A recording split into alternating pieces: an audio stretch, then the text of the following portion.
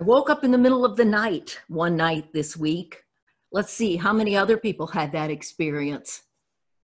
Yeah, it's kind of like a given now, isn't it? But I woke up fretting over the task of composing this sermon. It's persistently humbling in these difficult times to write a message worthy of and truly pertinent to the times we're living in. Perhaps it's something lacking in my own faith, but I have never found it possible to simply preach the good news of the gospel. To me, the gospel message has never been simple, just as human life is never simple.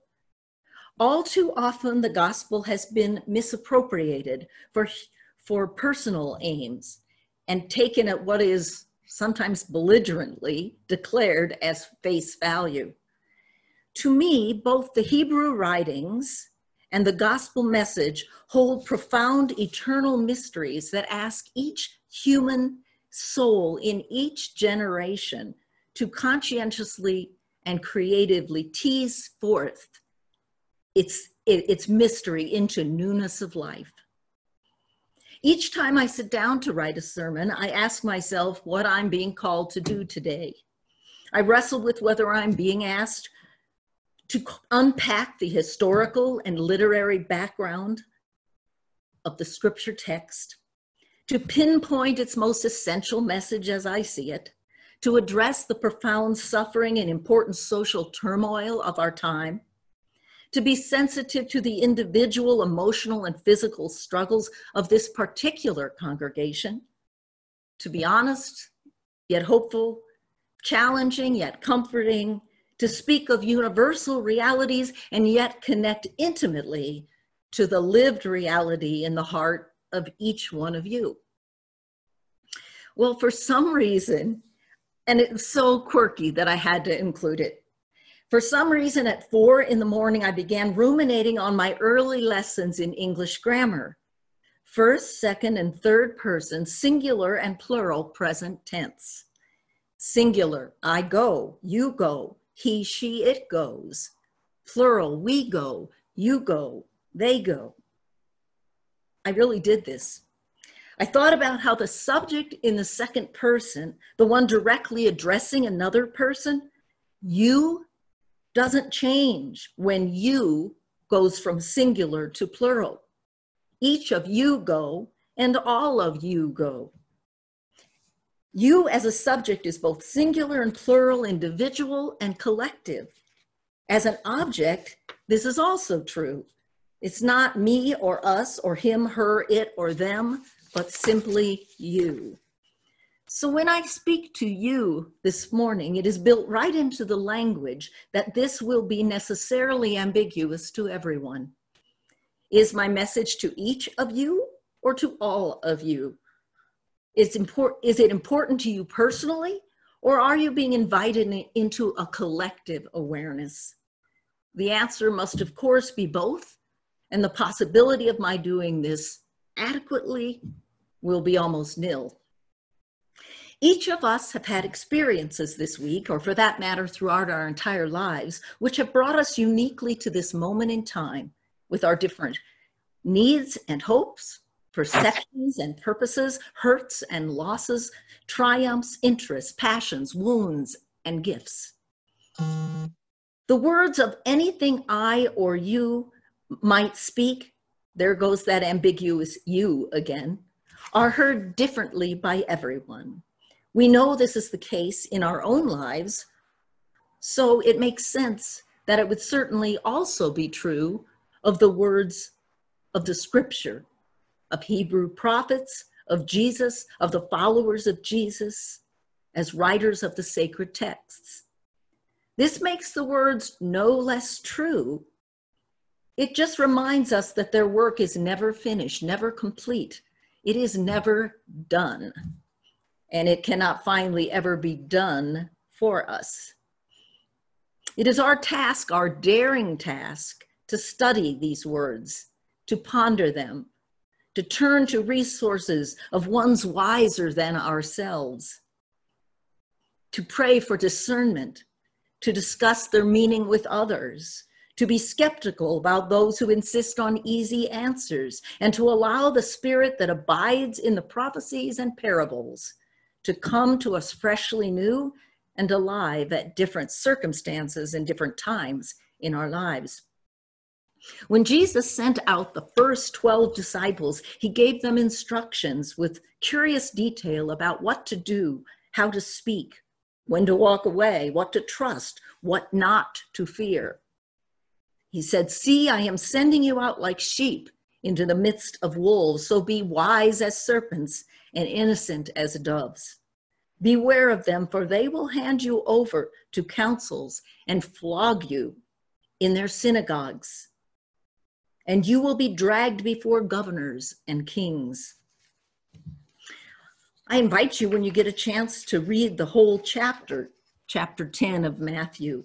It's densely packed and not effortlessly understood. Let it speak to you as if you're hearing it for the first time. Jesus is warning his disciples of what will occur in their future ministry, preparing them for the arduous journey of disillusionment and abuse, of insecurity and hesitancy of speech. And he doesn't sugarcoat his warnings at all. For some reason, despite the painful prognosis of what is ahead, his disciples still stick around. But what else is being said? I've found in my years of writing sermons, even ones on the same passage, you know, the lectionary's 3-year cycle, we come back around to different scriptures. But even so, each time a new focus emerges, a new message is formed, a new understanding shines into life. Jesus asks those he had chosen to carry his message in the world not to lead with fear. So have no fear of them, for nothing is covered up that will not be uncovered, and nothing secret that will not be made known. Fear paralyzes us. It blinds us. It saps our spirit. Finally, it can brutalize us and make roots out of us, as we see in racism or nationalism. In this trying time, I'm aware of how much fear many of us live in a great deal of the time.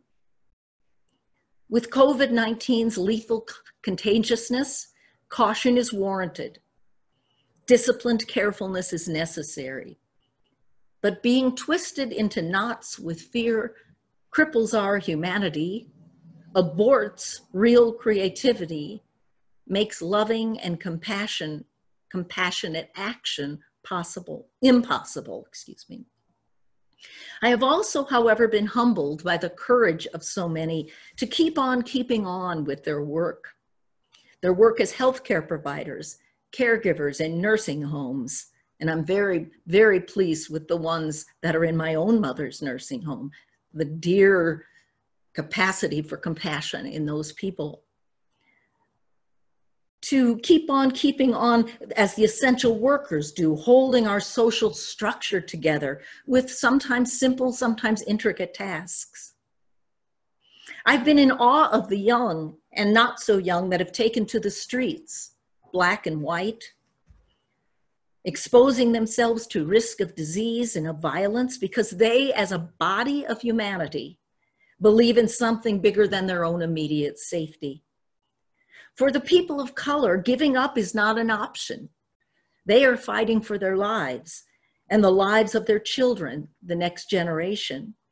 They're speaking out for the honor of their ancestors who were beaten down in body and spirit, many who were enslaved. Jesus said, "What I say to you in the dark, tell in the light, and what you hear whispered, proclaim from the housetops. Do not fear those who kill the body, but cannot kill the soul." But back to you as both singular and plural. Now the world, as many of us have known it, is falling apart. Profound changes are happening and will continue to happen around us, within us. Our image of being contained, self-sufficient, self-made individuals is breaking apart. We, a relatively very few, have lived privileged lives, living under the assumption that we are entitled to all we have: the shelter, the food, the education, the medical care, the sense of relative safety as we go about our daily lives. Many of us are grateful, surely grateful to God, and we give prayerful thanks. But too few of us realize that it is really not okay to separate ourselves entirely from the dark underbelly of injustice, racism, and poverty that so many in this world live in. We have held up rugged individualism as an ideal, and that ideal is now crumbling and exposing its greed and bigotry. Our pluralistic culture cannot contain it. The central Christian message doesn't allow it. Christ's life and his words proclaim that we are one body in the Spirit. How is it that we can take our individual body with its wonderful and unique experiences and expressions, a body that gives us the ability to taste and smell and touch, that experiences its own personal pain and longing and pleasure and aspirations? How is it that we can live in both this body, this individual body, as well as in the one body of the Spirit? What does it mean for life as we know it to take seriously and viscerally and faithfully the call to be one body in spirit, in awareness, in compassion, in service to each other?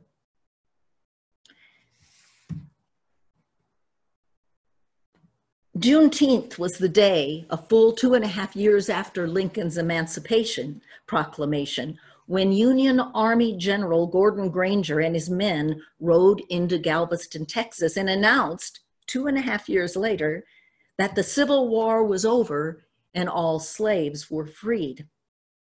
I thank everyone who came out to ring the bell, especially our youth, for racial justice. Our denomination, the United Church of Christ, held a webinar this week to commemorate Juneteenth, entitled "And Still We Rise." On this webinar, many African American clergy and leaders spoke, and their messages were eloquent and moving. A recording of a sermon by Dr. Reverend Otis Moss of Trinity UCC in Chicago, given the Sunday after the killing of George Floyd, passionately spoke to a line from a familiar protest song, "We Shall Overcome." Remember the line?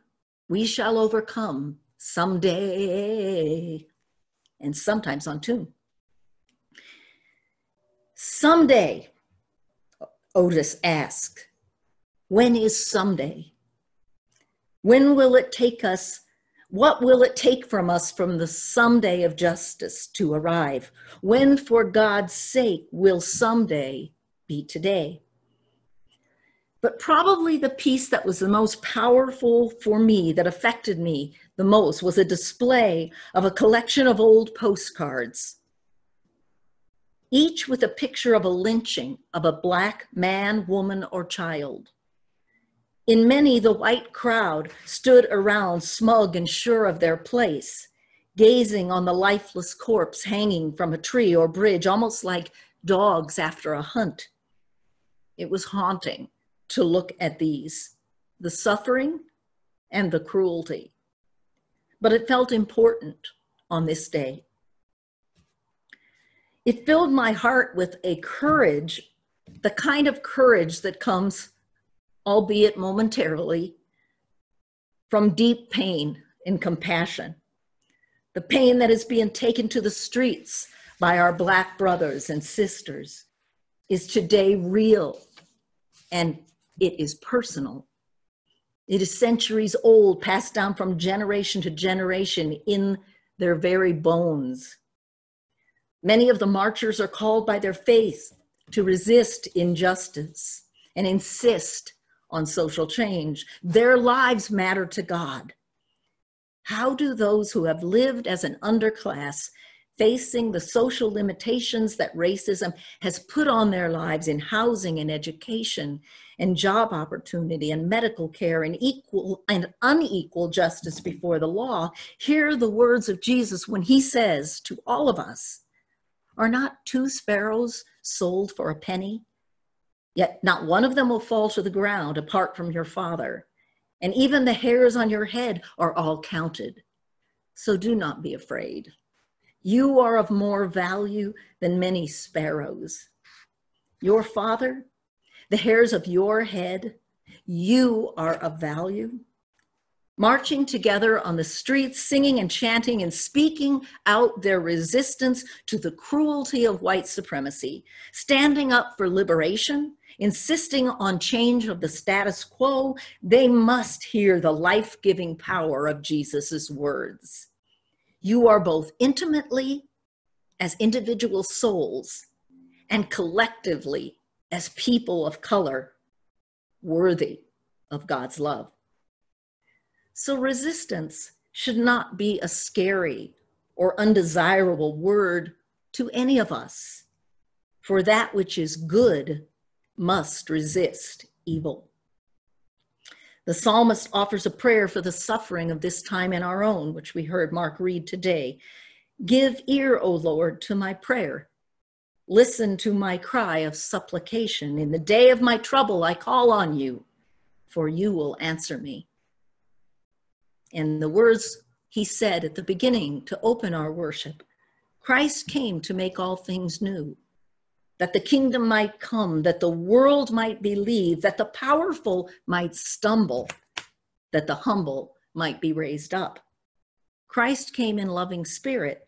Christ came to make all things new. When we open ourselves to the newness of Christ's spirit, someday must be today. Thanks.